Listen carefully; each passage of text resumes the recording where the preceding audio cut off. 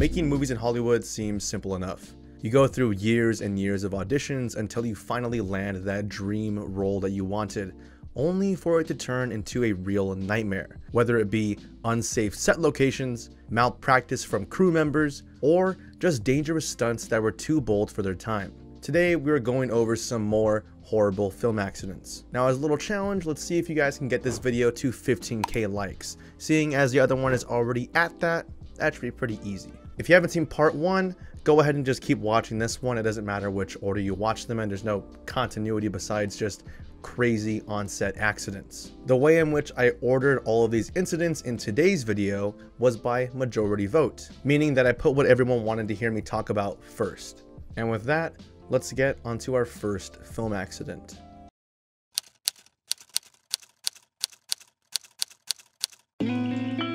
Everyone should know about The Twilight Zone. It's the famous show with Rod Serling that features tales of science fiction, fantasy, and humanity in ways that would end in either surprise twists or some kind of lesson. The modern day equivalent is Black Mirror, minus the timelessness that the original Twilight Zone shares. It was quite popular in the 1960s when it originally aired, so it was a no-brainer for executives and everyone around Hollywood during this time to push for a Twilight Zone movie. And that's exactly what happened.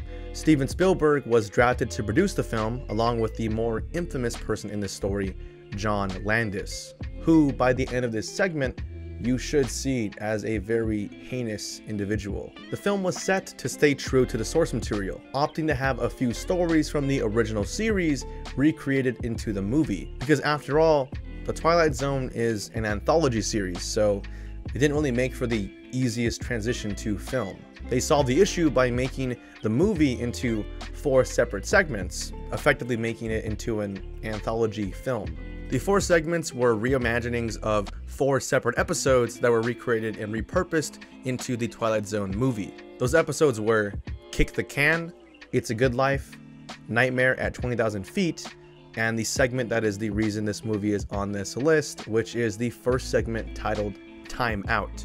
This one takes elements from 2 episodes of the original series, A Quality of Mercy and another one titled Back There. Vic Morrow plays a racist man who, through his continued bigotry, gets sent back in time to Nazi Germany. This allows him to feel the effects of racism, only he is the victim now. During the filming of this, there was to be a climactic sequence towards the end that involved a helicopter, Vic Morrow, and 2 children named Micah Din Lee and Renee Shin-Yi Chen. The original scene of the movie was going to feature Vic Morrow saving these 2 Vietnamese children from oncoming fire. The ending would feature a fully functioning war helicopter that would fly extremely close to the actors. The entire plan was to have the helicopter fly towards a patch of land at the end of this river. Then Vic Morrow, with the kids in his arms, would carry each one to the other end of the river. Then the scene would climactically end with rockets being sent out as the trio got into the helicopter and out of harm's way. It was a pretty ambitious stunt to have in your film, and it was even more dangerous to even attempt filming it. So dangerous, in fact, that many crew members, from pilots to members of the production team, were fighting for this scene to be seized from filming, or at the very least, tamed the hell down. John Landis, who was the director for this segment, showed zero remorse for not only just Vic Morrow, but also the children, repeatedly asking the pilots to fly the helicopter even closer to the actors. It was his arrogance for wanting to make what he thought would be an amazing piece of film that cost the life of not just Vic Morrow, but also the 2 child actors. When the shot was put into action, everything was proceeding as planned. The helicopter got extremely close to the actors, turning in the air to make its landing, when an accidental explosive went off. A mortar was fired way too early, causing it to hit the tail end of the helicopter and completely rip it off. This obviously caused the helicopter to crash into the water below, with the helicopter blades killing Vic Morrow and Micah Lee, with the body of the helicopter causing Renee Chen to pass as well. It's just a horrible, horrible accident that could have easily been prevented. You know, just to really push how much of an evil person John Landis really was, They weren't even legally allowed to use the children in the shot. At the time of filming, the laws surrounding child actors were pretty strict, especially with time constraints, transparency, and curfews. So to circumvent the issue, John Landis hired 2 child actors as extras, which allowed him to keep them on set longer than he should have been able to. He also chose, at least from what I've read online, chose to not disclose the dangerous nature of the stunt with the parents until the day of filming. And what's really horrible about this is the fact that the mother of Renee Chen was on set watching this entire stunt go down. I don't even know how to react to that. Like, I'm not even a parent of anyone, but just put yourself in their shoes. I can't even imagine how horrible it must feel to see that happen, and there's nothing you could do as the parent but watch. And of course, it ended up going to court because there was a pretty good case to make for negligence on part of the director and also some people on the crew. And it's rumored that during the court hearing, John Landis pulled yet another grimy move. Now, this is just rumored. I don't know if this is actually confirmed or not. From what I've read online through some articles, it does appear to be the truth, but I'm not gonna say that set in stone. So basically what John Landis started doing during these court hearings was, when they were on break, he would tell people about him making a movie about the trial that they were on, inciting that he might even want the actual jury to be played in the movie as themselves. And in doing so, it was in the jury's best interest to let John Landis free, because if John Landis was in jail, how would they get their big break and be able to be in the movie? Again, I don't know if that's the case or not, but what ended up happening is he was acquitted of all charges. Now, regardless of why he was acquitted in the first place, it is absolutely this guy's fault that this even happened. There's just way too many accounts of witnesses that show that people definitely expressed concern over the sequence in the movie, and he just went on his merry way with it anyways. And honestly, the worst part of this entire thing is the fact that this guy went on to live a pretty normal life, making movies after the fact, and he's shown zero guilt for what he did. Because yes, you caused this, dude. I don't know if somehow this guy will end up watching this video, but you are the problem. You caused those 3 people to die. This guy is just pure evil. There's so many interviews on the internet where it's incredibly clear that this guy just does not care about what happened. I wanted to remind everyone and make it clear that this was a preventable accident. And I think most of the people that were defendants in this case should have been put in jail for their carelessness. From the pilot, who succumbed to the peer pressure of filming the entire stunt, allowing the director to force him into doing it, to the director John Landis, who repeatedly ignored everyone's pleas and cries to not go through with filming this scene and did it anyways. John Landis refuses to accept the reality of the situation, which is that he got 3 people killed, instead choosing to live inside of an echo chamber where he legitimately believes that he's a great guy. I'm going to leave you with a quote from John Landis, and I'll leave a link below to this one because I doubt that any of you will actually believe that this guy said this. Now I'm just going to read this directly off what I wrote because I don't want to get any details wrong. Now, John Landis attended Vic Morrow's memorial service a few days after the incident happened, and it was here that he delivered the most egotistical, disgustingly arrogant quote to the people at the memorial service. He said, and I quote, "Tragedy can strike in an instant, but film is immortal. Vic lives on forever. Just before the last take, Vic took me aside to thank me for the opportunity to play this role." So while people are mourning over the death of this amazing actor, this dude is trying to sell the idea that what he did is not that bad, and in fact, people should be thanking him for allowing this guy to get the role.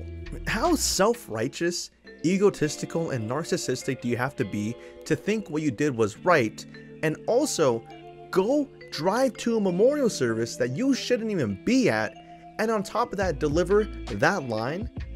Screw this guy.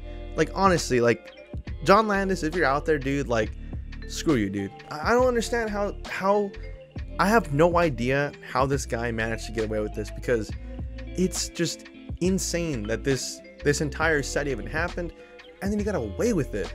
he actually got away with it. To end on somewhat of a positive note, this movie did impact the way that we film movies today. I'm pretty sure that there's a lot more provisions specifically involving flying vehicles and helicopters in movies, as well as child labor laws, because you shouldn't be able to get around that by just hiring kids as extras. So there is somewhat of a positive light for this one, but honestly, screw John Landis, man.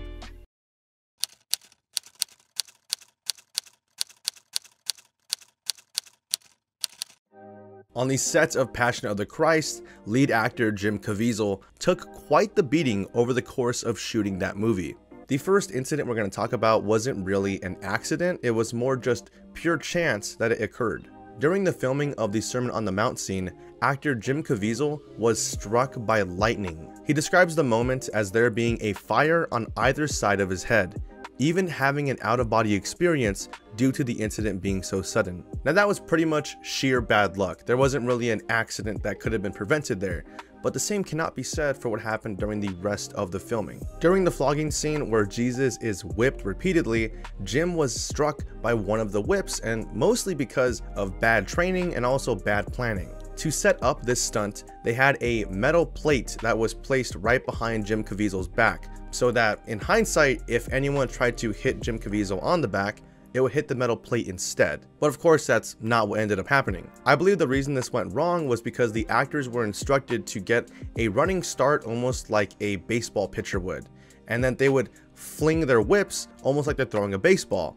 But in doing so, one of the whips actually whipped around the metal plate and ripped a 14-inch gash into Jim Caviezel's side. If that wasn't bad enough, during the crucifixion scene, which is one of the most iconic parts of that movie, it's said that Caviezel dislocated his shoulder not just once, but several times during the filming of this scene. Most of this injury occurred when they were filming the scene in which Jim Caviezel is carrying the wooden crucifix. You have to keep in mind that he is really carrying this. Jim Caviezel on screen is really the person that is holding this wooden crucifix up, and it's over 150 pounds. So it's no wonder that he dislocated his shoulders several times while shooting this specific sequence. But it's moments like this where Jesus is slammed into the ground that also resulted in a dislocated shoulder. And none of this even compares to when he was posted up on the mountain. He was really propped up on top of the mountain and the crucifix was posted in the ground. Due to crazy weather conditions and the way that he was being propped up and hung, he suffered pneumonia during the filming of this part. For those that are unaware, when you are hung on a cross like this, you will begin to suffer from asphyxiation, which is just fancy talk for suffocating to death. I wasn't able to find any information on how Jim Caviezel was hung in this fashion, but he really did deal with these issues that come with being hung on the cross. And even after telling you all that, there wasn't even a guarantee that this stunt was safe. This is because the way in which they put the post in the ground led to the cross repeatedly swaying from side to side. And they were on top of a mountain, so if the cross were to come out of the ground and fall, Jim Caviezel most likely would have ended up dead. That's crazy because you'd think at the very least doing a dangerous stunt like this, whatever they could control, which was posting the crucifix in the ground safely, would be done correctly, but it wasn't. So during the initial filming, when they first filmed the crucifixion scene, Mel Gibson actually saw the cross swaying from side to side, and he made Jim Caviezel get up on the crucifix again, and they filmed for over 5 weeks because the first take that they had wasn't good enough. He forced Jim to do this because Mel thought it would take away from the climax of the movie, which is this sequence. He wanted Jesus to be in the main frame and not the cross. So he forced him to do another 5 weeks of shooting just to get the perfect shot. And that's going to be a running theme with a lot of these. You've already seen it in part 1 and for the first item on today's video. A lot of directors are just going through these amazing lengths to get the so-called perfect shot when they aren't the ones that are going to be at risk. Overall, it's just crazy how much Jim Caviezel endured just to make the film, but I wouldn't feel too bad for the guy because he seems to have taken it with a grain of salt, having done multiple interviews explaining how the entire experience made him grow closer to his Christian faith.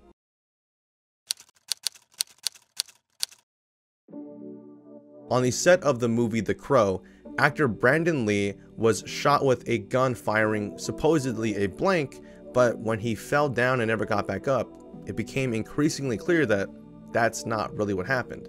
The way this went down was when the actor shot the blank at Brandon Lee, he fell down and went through with the entire scene. Only the crew didn't realize he wasn't acting until it was time to reshoot, and they noticed he wasn't getting back up. The reason Brandon wasn't getting back up was because he actually did take a shot to the chest, but this wasn't because there was a real bullet inside of the gun. This is because there was an obstruction that was inside of the barrel of the gun, so when they shot the blank, it shot that out instead. The first thought that might come to your head when you hear this is, how did the obstruction get there? So a few weeks prior, they used a dummy bullet in the gun, which is essentially just a real bullet with the gunpowder removed. These are used on sets quite frequently to get viewers to believe that they are shooting real guns that are actually loaded. It adds to the overall realism. So before the scene with Brandon Lee was shot, they used the same gun that was shot weeks prior with that dummy bullet inside, and because someone either forgot to check or just didn't think about it at the time, when they used that same gun, there was actually a piece of metal from the dummy round stuck inside of the barrel. That little metal piece, to my knowledge, is known as a primer cap. This end of the bullet, this tiny little metal circle, when the bullet is shot dry, it still has enough power to lodge that tiny circle into the gun, resulting in an obstruction. This is easily noticeable if you took the opportunity to check the gun. If you open the gun up and look down the barrel, you will notice no light coming through, and if you simply check the barrel from the other end, you will clearly see it lodged in there. Unfortunately, no one did this on the set of The Crow, so when Brandon Lee's character was shot using a blank, he fired that little primer cap directly at him with the same speed of a bullet, causing him to pass away. What's really sad about this entire situation is most people tried spinning the story into a conspiracy about how the mafia killed Bruce Lee and how they staged this movie in order to kill his son, Brandon Lee. But none of that is really what happened. It's just another incident where poor safety precautions or safety precautions just not being followed are what resulted in yet another horrible film accident.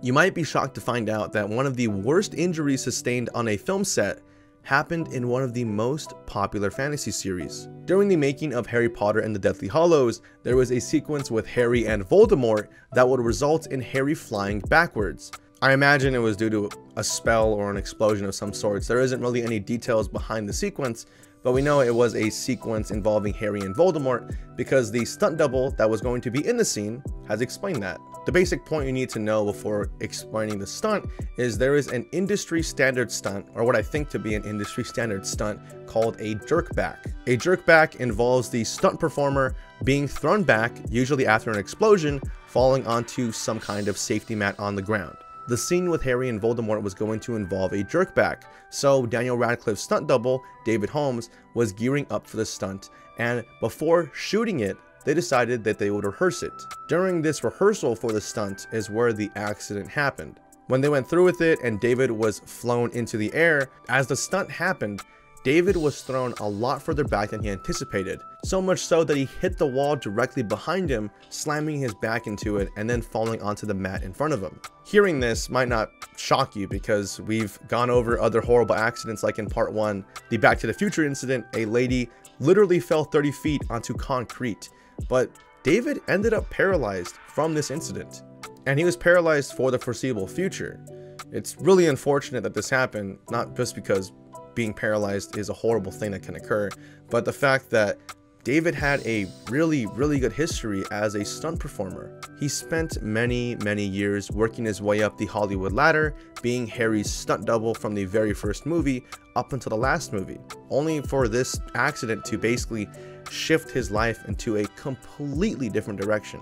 Now, I put this one on today's video because this ends up being a very heartwarming and inspiring story. Despite the mental toll that this would take on literally anybody, David Holmes has taken it with such an amazing attitude, and I would say that this guy is currently living his best life. I believe he's still friends with Daniel Radcliffe, as they have worked together for many years, having even done a podcast called Cunning Stunts, where David Holmes, with the sometimes help of guest host Daniel Radcliffe, talk to various stunt performers and have them talk about their most dangerous stunts and the aftermath. David has one of the most positive attitudes regarding the situation that I just don't think many people would. You honestly gotta respect him for it.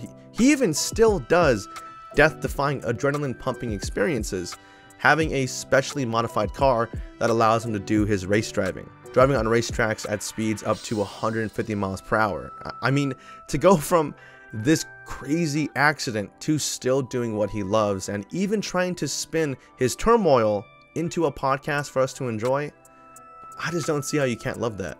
And I wanted to end today's video off with that because a lot of my channel is going over really horrible stuff that happens on the internet, and I just wanted to show people that no matter what happens, you can always, if you're able to get back up and try, you can always do that, and you can always make your life better than it was before, even if it might not seem like that to other people. So hopefully that ended today's video off on a high note, and with that said, we are at the end of today's video. Again, I will make a part 3, just hit the like button. Only 15k likes, that should be pretty easy. I feel like that's pretty easy. All right, if everyone watching right now liked this video, that's pretty easy. But anyways, I just wanted to really quickly say thanks to everyone, because life's been great. I took like a week off last week and I started making this video this week, but I just wanted to say thanks because life's been great, and I really can't summarize it other than that. I've been doing stuff that I love, making videos, going to tournaments, just enjoying my life right now, and yeah, it's crazy that I'm able to do this. A little sneak peek, I finally got equipment to make my Jack Stauber video. I have my VCR and my CRT TV to recreate some cool Jack Stauber effects when that comes out. So I am working on that. I want people to know that I am working on that. But yeah, I just wanted to give a huge thanks before we do the patron shout out, which is what I'm going to talk about right now. Thank you so much to everyone that has subscribed to the Patreon. Honestly, if you are one of these people on screen, or if you're one of the second tier people or the first tier people, like, thank you so much. We've like nearly doubled or tripled the Patreon from like when I first released it, and I just wanted to say thanks. And there is going to be more cool stuff coming to the Patreon. The sticker promotion did end on April 30th, but I will have something else coming up during June, which is my birthday month. So I just wanted to give a humongous thanks to everyone that has joined the Patreon. Really, like, you all make this worthwhile. You make me able to do this, so just wanted to give a huge thanks. And yeah, I really don't think I have anything else to say besides that. So with all that said, I will see you all in the next video.